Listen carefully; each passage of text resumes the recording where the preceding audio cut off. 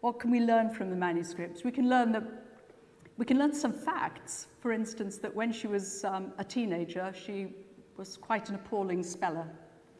And you actually see her spelling improving from volume the first through to volume the third. So from the age of about 12 to the age of 18, she's getting better at spelling certain words. We can see things like that. We can see that she had a problem with words that had G or J in the middle. She was spelt majestic with a G, and it's quite triumphant when she eventually gets it right, and you see her crossing out a G and putting a J over it. You think, yes, at last she's got it. What else can we learn from the manuscript? We can learn how she worked, and how she worked was very important to who she was. And the Watsons is fascinating in that respect because she clearly made little booklets. She took large sheets of paper that she bought from the stationery shop, and she cut them in half, and she folded them down, and she cut them again, and then she folded them again, and made them into little booklets.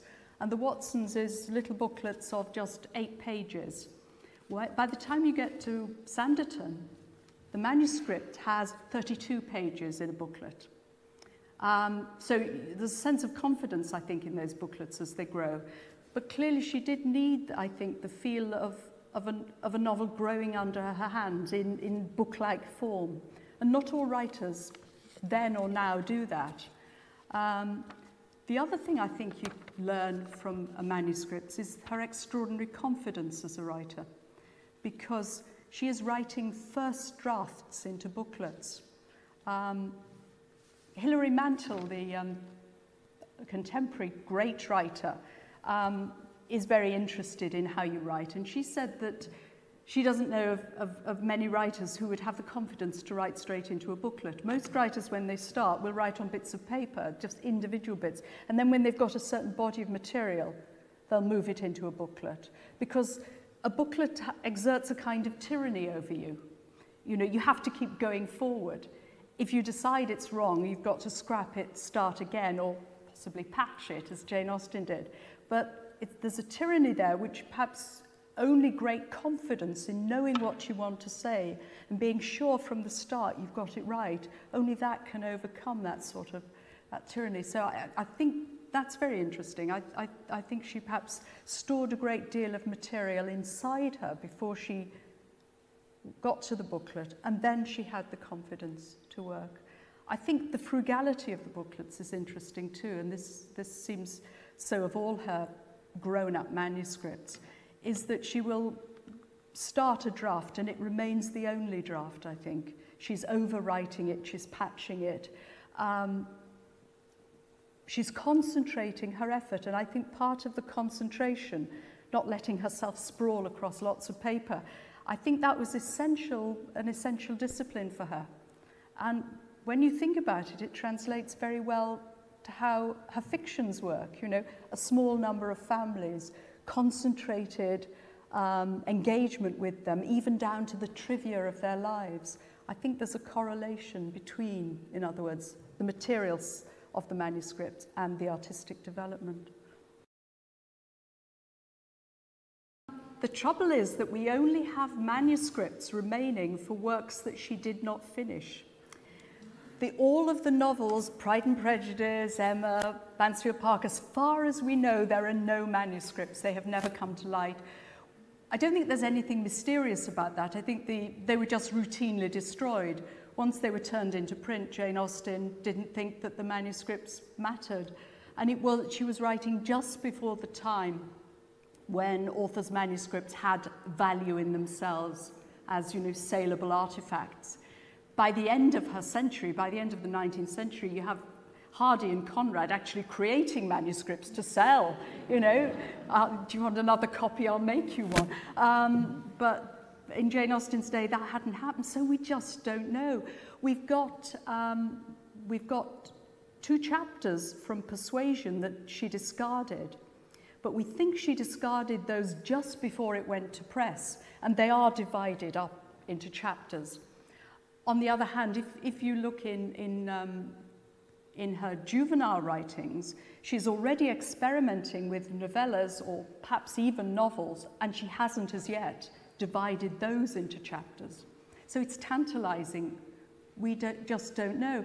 My feeling is, though, that she had, by this stage, this was the fourth full-length novel, if it was going to be a novel, she'd embarked on. I think she would have been carving out chapters from the beginning if it was meant to be a novel.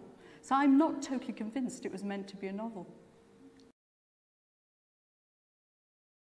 She's also a reviser who, and I think this is the only point where I would disagree with Virginia Woolf. Virginia Woolf, looking at her manuscript, said she's a writer who starts with the bare bones of a story and then expands it. Actually, she doesn't. She pares it down. She works the other way. I think she makes it more economic. She's more disciplined as she goes on. And one thing you do see her doing, and in several of the manuscripts, is her choosing a word. He was an agreeable gentleman, and then she'll cross agreeable out and she'll think of another word. You know, he's a handsome gentleman or a charming gentleman. Crosses that out, and then she goes back to agreeable. And that happens on lots of occasions. She'll have a second thought and then she'll return to her first thought. But she only returns to it via a second thought. And she often does, you know, she often does sort of, as it were, back her instinct. Having thought, she thinks, no, I was right. But it is interesting. I think you're right as well. You do learn a lot about a writer from their revisions.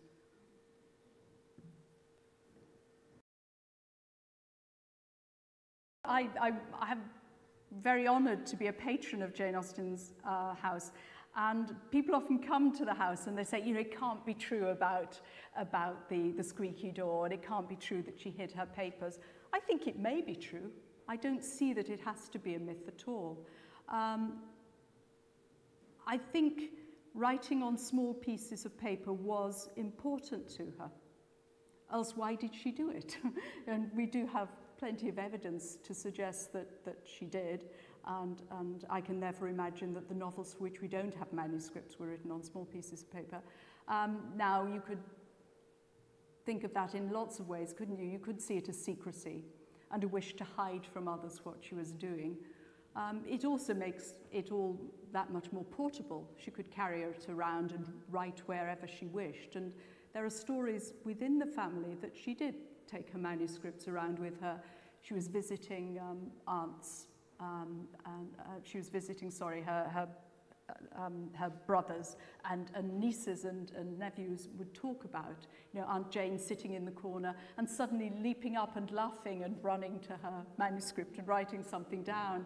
I don't see that we should discount those stories. It seems to have been well known in the family that she was a writer. I don't think it was well known what she was writing always, you know, just another of Aunt Jane's novels, I suspect, but people didn't necessarily know the mechanics of what was going on. So I think she openly wrote within the family, but I think the small paper was important to her. I think it was important as a disciplining ground.